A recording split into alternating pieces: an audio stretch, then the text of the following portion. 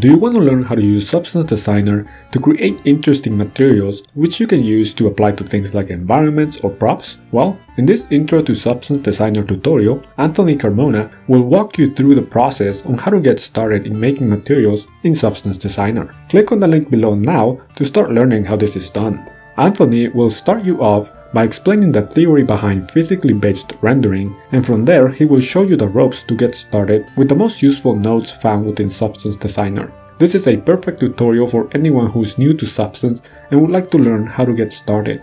This tutorial also includes a bonus lesson where Anthony will show you how to present a material through lighting and rendering using Marmoset Toolbag. Hey, so this is a very short video ad, so there's not enough time to cover everything.